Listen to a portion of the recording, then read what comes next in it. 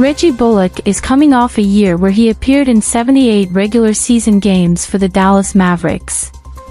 The former UNC star averaged 7.2 points, 3.6 rebounds, and 1.4 assists per contest while shooting 40.9% from the field and 38% from the three-point range.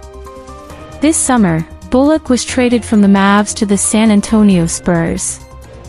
However, Shams Charania of The Athletic and Stadium reports that Bullock and the Spurs have agreed to a contract buyout. Via Charania, the San Antonio Spurs and veteran wing Reggie Bullock have agreed to a contract buyout, sources tell at The Athletic at Stadium. Bullock is set to enter free agency where several championship contenders and playoff teams will pursue him.